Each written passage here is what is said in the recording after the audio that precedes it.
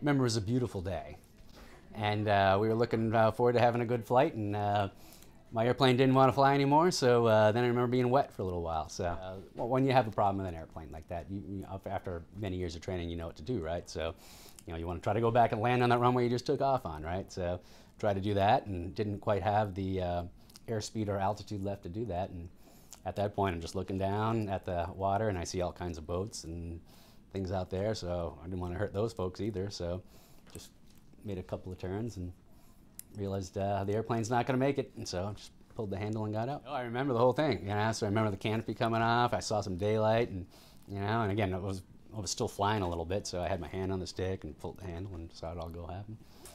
You couldn't, you can't ask for a better, more qualified person to be right there in an ejection scenario than Mac was. I mean, I was the most fortunate person ever. So, I get out of there and I land on the water. I'm in a little pain, and Matt comes up and says, "Hey, you all right, dude?" I'm like, "Yeah, man, yeah." And so I'm just happy to be here.